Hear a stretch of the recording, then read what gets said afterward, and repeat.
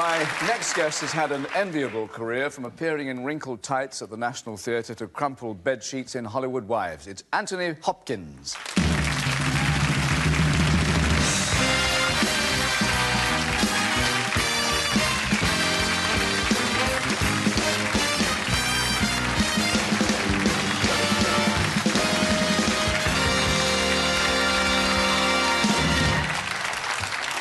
Well, there's lovely to see you, as they say in Port Talbot. Yes, indeed, to goodness. Great country. Have you found that the Welsh voice has been a great asset to you? Welsh voice? In America, I think it has, because the English accent, I think, seems to irritate them after a while. And I don't think they could quite place me. They used to say, well, where are you from? I'd say, Wales. Where's that, in Ireland? So instead of explaining to them, I'd say, well, sort of, you know. And they used to think I was German, and or Austrian or something. Why? Because of the way you sounded? They couldn't quite locate the accent, and they'd say, "Oh, well, it's Richard Burton," and all that, because I come from South Wales. So anyway, it stood me in good stead. Yes. But what was that line from Under Milk Wood? Praise the Lord, we're a musical nation. And music was your first love, and ambition, wasn't it? The piano. Yes, I wanted to be a pianist, but I'm afraid I simply wasn't good enough, and I didn't have the skill or the patience to practice. Anyway, I've started all over again. I'm going to start taking lessons again. So I bought a Steinway. And so I'm doggedly teaching myself, and I'm going to start taking lessons again, to go right back to the beginning. I love music. I love playing it. Of course, you're a Welshman. You're a musician. Can't sing, though. Ah, well, there's a rock singer, Monkey, over there. Yeah. A rock-singing monkey?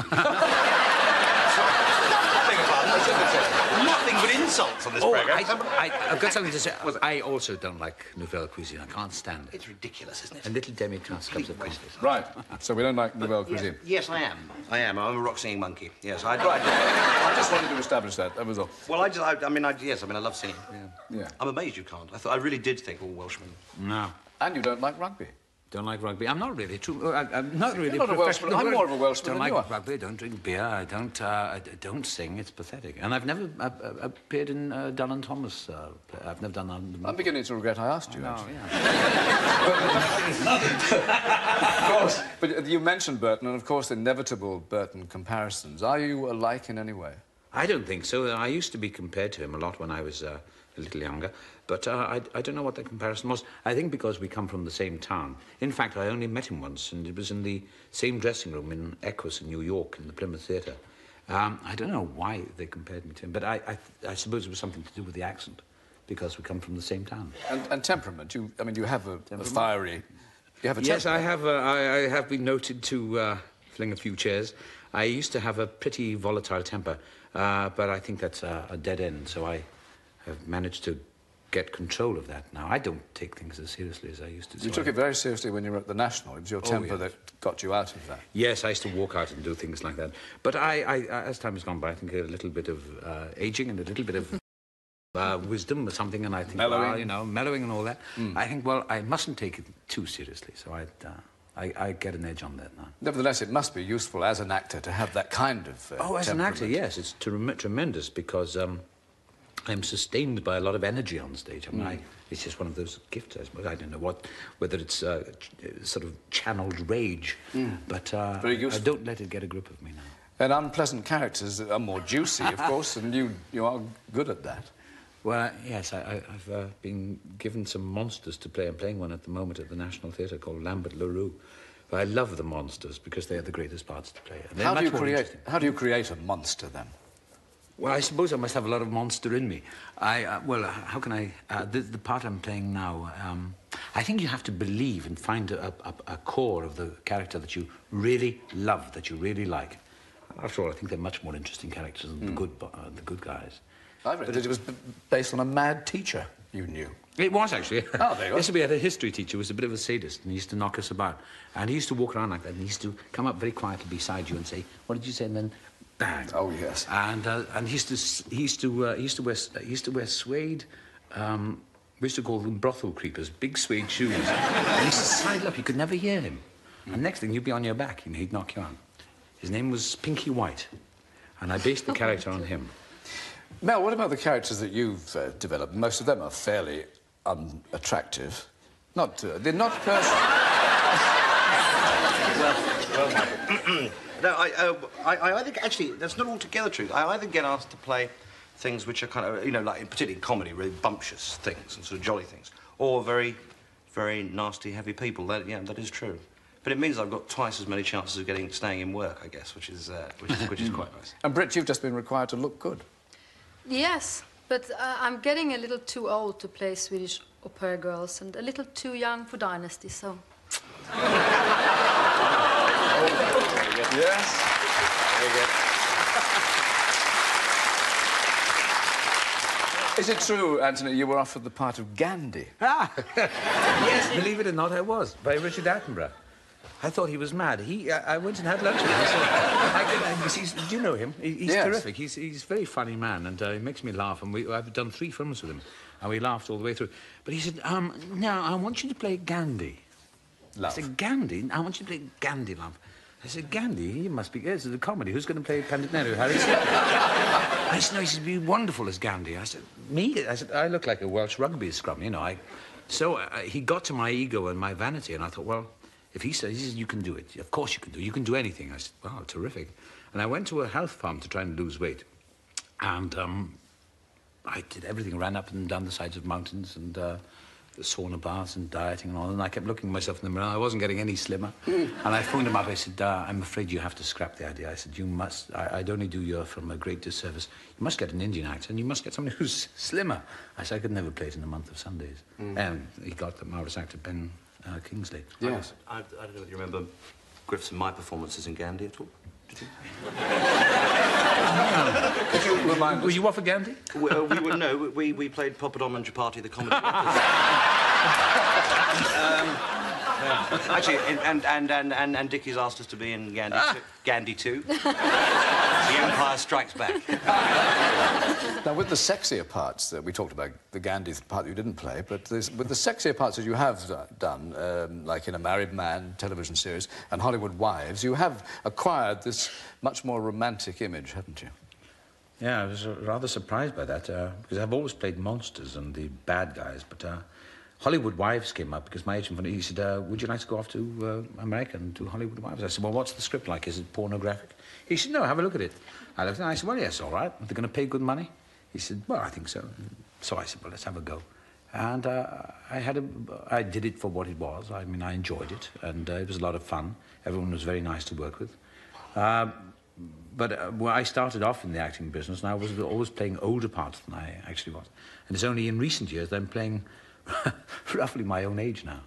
It's interesting, though, that sexuality or height or whatever it is you think you haven't got doesn't seem to play a part in what women find attractive. And I must ask Britt about this. What do you find attractive in a man? What makes a man attractive?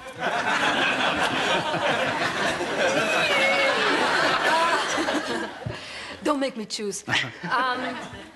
Well, I mean, obviously, I'm very happily married, so my husband, to me, is probably the most attractive man. But I am not adverse to a man's charm. I mean, I find Anthony very attractive. Oh, thank you. I do. I mean, I'm not for big, beefy, you know.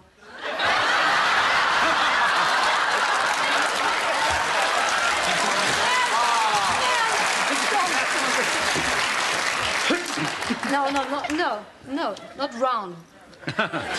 Muscle types. I don't find them attractive. I don't like men who put on a suit and they can't move their arms. Do you like men with baggy eyes?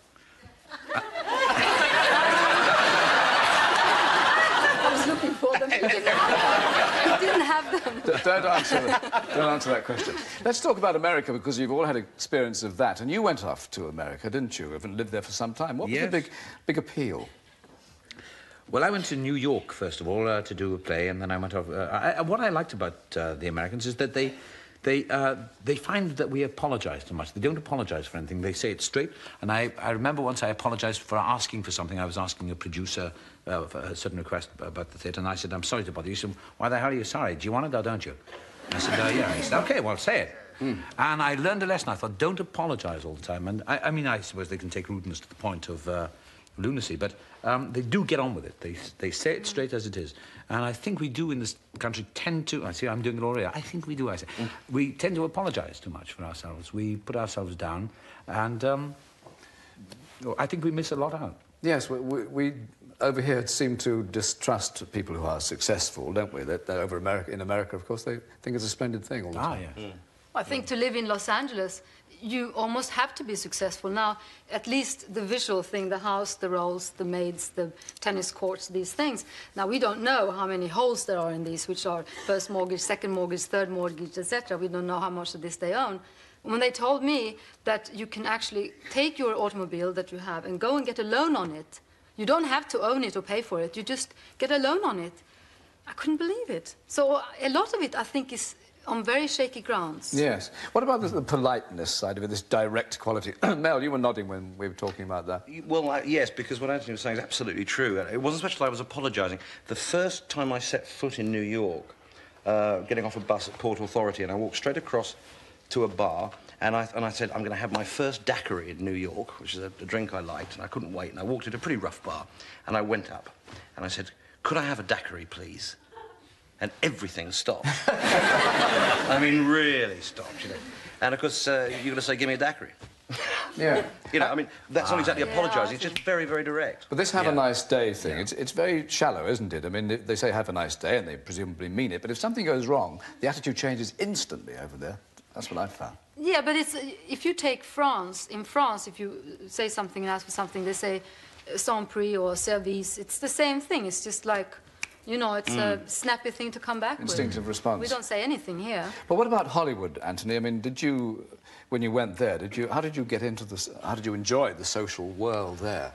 Well, I didn't do very much of that. I think the rules of the game when you live in Hollywood is to understand it is a game, and that it's not about money, it's about status, as they call it, or what's the word? Yes, status. What's the word?